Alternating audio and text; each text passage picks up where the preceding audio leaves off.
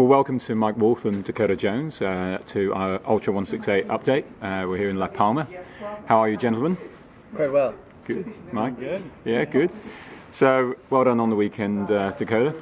Hard-fought win. You've had a few days now to think about it. You've slept, you've ate, had a couple of recovery runs. Any new reflections on the race? I don't know.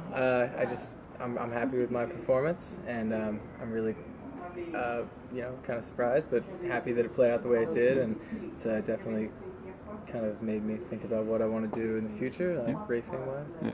And do you enjoy the battle? I mean, you had Killian tucked in behind you for quite a few kilometres. Is that your style of racing, or do you like to get out front and blast the field apart? I was just running my own race, so I never try to go out front at the beginning of the race, but I really just tried to run my own race, and I mean, it was really exciting to go up front like that, especially running with a guy like Killian, and then later in the stages of the race when Andy caught us, it was kind of going back and forth. It was really exciting.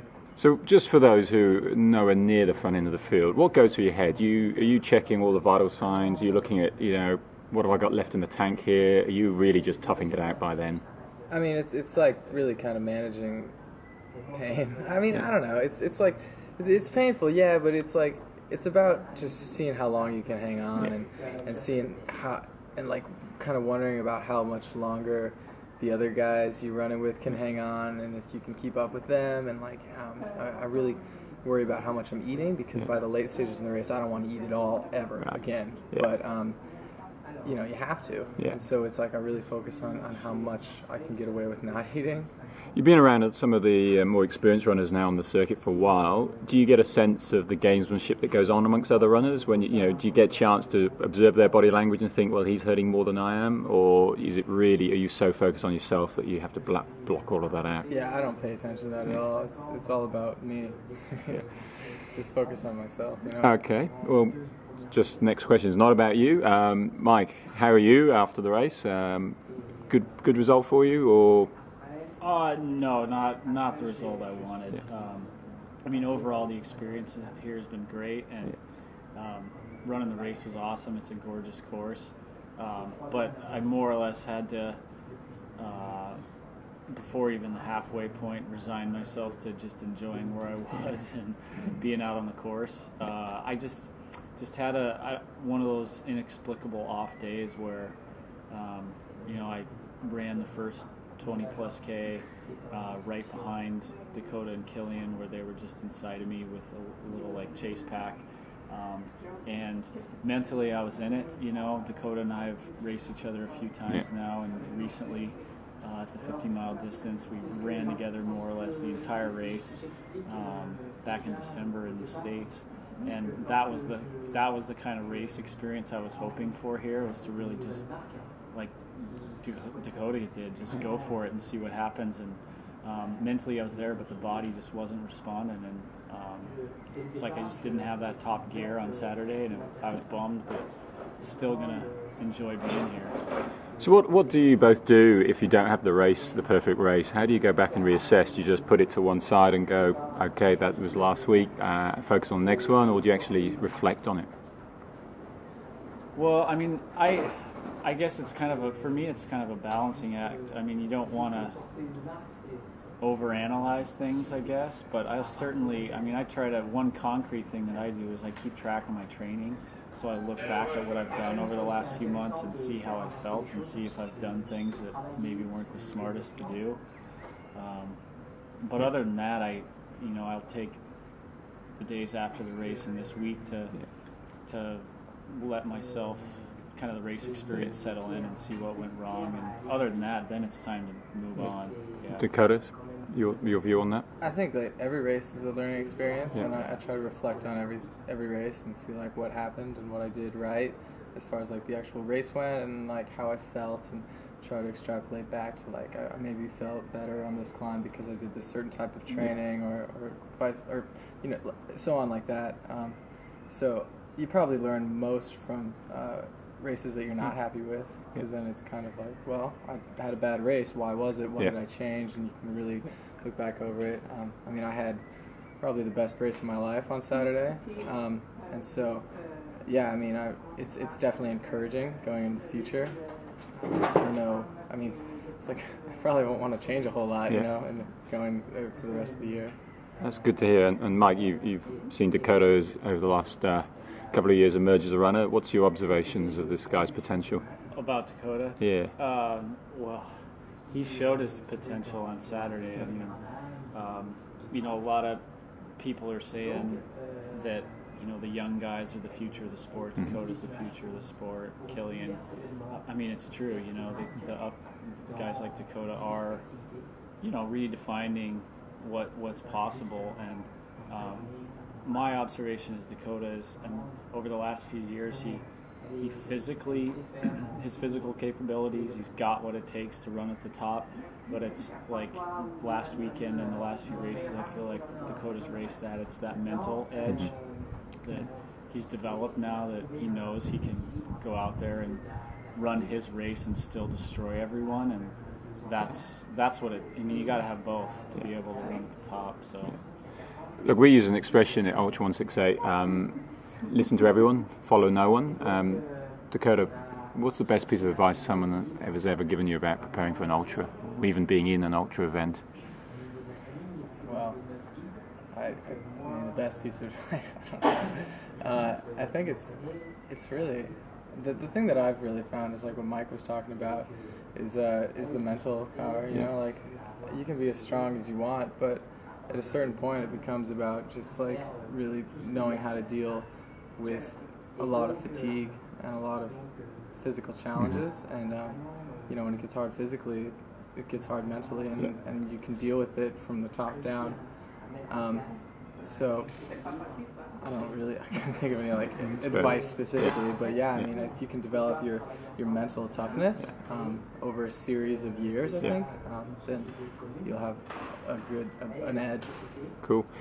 Talking about sacrifice next, Mike, I understand that you've sacrificed a career in law, I take it, to focus more on your running, and Dakota, talking earlier about the sacrifices you're going to have to make to perform at the highest level. Your views, I mean, it's early days, I think, for you, Mike, but what drives you to do that? Why have you done it?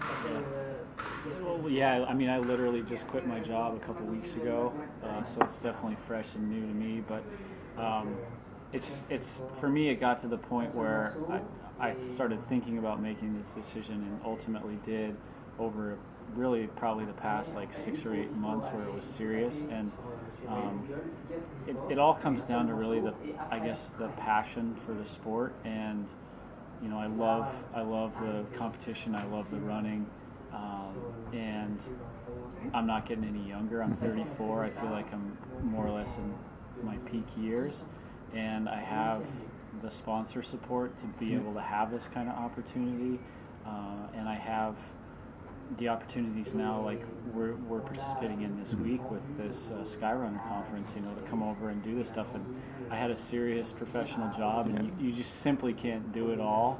And it was more or less like I was trying to work 2 full-time jobs at the same time. And so it came down to having this opportunity and the support to be able to do it. And so it's just one of those things in life, you know, it's like I don't want to look back and regret not having at least tried, even if it doesn't work out. So decided to go for it and follow the passion.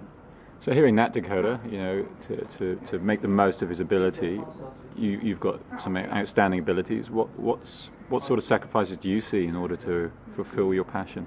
Well, I mean, like you said, I just dropped out of college, and a lot of people kind of equate my dropping out of college with running, and I mean, I'm not going to deny that that was a factor for sure, but I just wasn't really enjoying school. I didn't think I had a reason to be there because I just wasn't trying. I didn't care. I was spending a lot of money. I don't know. There's a million reasons, but I had this running thing to kind of, you know, as an alternative that was legitimate, and so I'm following that. And I mean, I think it's just like what Mike says. Like, this is what I really like to do. It makes me happy, and I'm good at it, and I want to pursue it while I can, while it still makes me happy, and while I'm still like kind of in a place where I can do well. I'm sure there will be lots of sacrifices to make, but I think the way I want to kind of live is to do these things that, you know, that make me happy, right? I guess there's kind of like on one level you need to support yourself, and New thing, I think, in the sport, but pretty exciting, and so I figure I'll go for it. And you know, in the future, I think my sacrifices will probably come in the form of like sacrifice of trail running, because I'll want to do something else, and that'll be okay too. Cool, that's good to hear. And you both have sponsors. How do you find the relationship of an athlete and and working with a sponsor? For my part, my sponsors are awesome. I mean, I just find that, I mean, I run for Montreal Mountain Hardware and Cliff Bar, and they're all just like, I mean, they're just people like us, you know. They're just kind of, they're in the corporate world, sure, but they're all in the outdoors. They run, they mountain bike, ski, all these sports, and so I mean, I can totally talk with them on a, you know, just like I'm talking to anyone. And then they also support me with product and with money, and in return they expect, you know, me to wear their logo and kind of be successful with their logo, and also I can give feedback and help them improve their product. And so far it's been a really healthy symbiotic relationship. I don't see it as like a corporate entity by any means, even if by definition it is. It's just sort of two like-minded entities kind of working together. And Mike, did you go to your sponsor, or did they come to you in terms of changing from a career to focusing on running? Well, they came not specifically changing my career path or taking a break from full-time work, but they definitely came to me with an offer of, you know, a better contract and more support, enable for me to run more. Yeah. So how do you guys? I mean, you all hang out together, you train together often, you race. How do you see each other in terms of some people getting more, some less, in terms of sponsorship deals? Some people make it on their own. Others seem to be quite privileged, if you take the Killians of this world. How does that sit with you? I mean, the sport is expanding rapidly, but some people may get left behind, others may jump on the bandwagon and maximize it. Any opinions on this? That's a tough one. Yeah, I think that everybody recognizes that we all, I mean, because we all are kind of competing on the same level, right? And we're all trying to make money off of the sport, and everybody recognizes that we're not trying to like step on each other to get more money, but, you know, at the same time, we're going to do what it takes to support ourselves. Yeah. And I'd say to a certain level, there's, you know, kind of just like a delicate, we really try delicately, right? Like, I'm not going to ask Mike how much he's making from the North Face. Yeah. And expect him to ask the same for me. I mean, we don't like talk numbers very often. I don't think that's really necessary.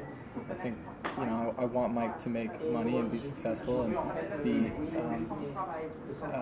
able to support himself, because then ultimately I get someone to compete with. Yeah.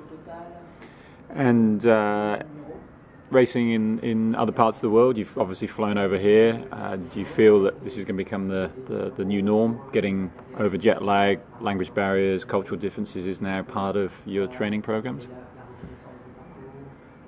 Yeah, I mean, I think it's going to become more of the norm for a lot of elite athletes, at least a couple times a year. I mean, up until the last few years, it was very rare that at least a lot of Americans ever came to Europe or went anywhere else. It was like you had your race season planned out, and it was always stateside, and you never looked really beyond that. Yeah, especially in ultras, until UTMB kind of got on the map.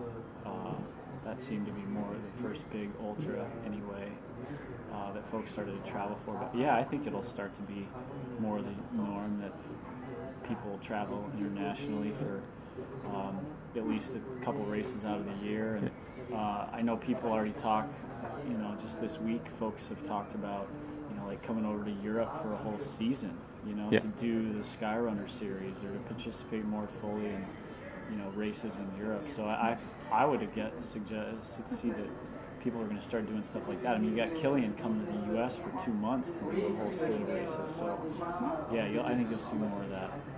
That's great. And any chance we'd ever see you in our part of the world, down under, Australia, New Zealand? Either of you ever been down there to explore and even considered a race down there? Killian came down last year with a big entourage of Southern runners. I'd love to go check that place out. I've never been down there, but it's awesome. I mean, everything I know about it sounds exciting. Some totally new place to explore. That'd be great. There's plenty of races down there. It's just a matter of fitting it into the schedule. Yeah, definitely. I'd love to. And also, teammate of mine, Jez Bragg's, going to be down in this weekend. Yeah, this weekend, but also in December he's planning to go to New Zealand to try to do the first full crossing of that new trail that was put through. Wow. Yeah, they've linked all the trails of New Zealand, and obviously the biggest income generator for New Zealand is tourism and trail walking, and they convert these trails into races. So he's going to be attempting that, is he? He's going to try to put a record on it, about 50 days, I think, and I've been talking to him about maybe joining him for that, so we'll see what happens. Well, we'll definitely be involved in that, checking that out in our backyard. And hey, look, guys, appreciate your time. I know you've done a lot of this week as the world's media has been on you, and it's been hectic times. You've got to get yourselves up for another race this weekend, and we all move camp to the mainland. So good luck at the races on the weekend, and good luck with the rest of the season. And thanks for sharing some time with Ultra168. Thanks a lot. No problem.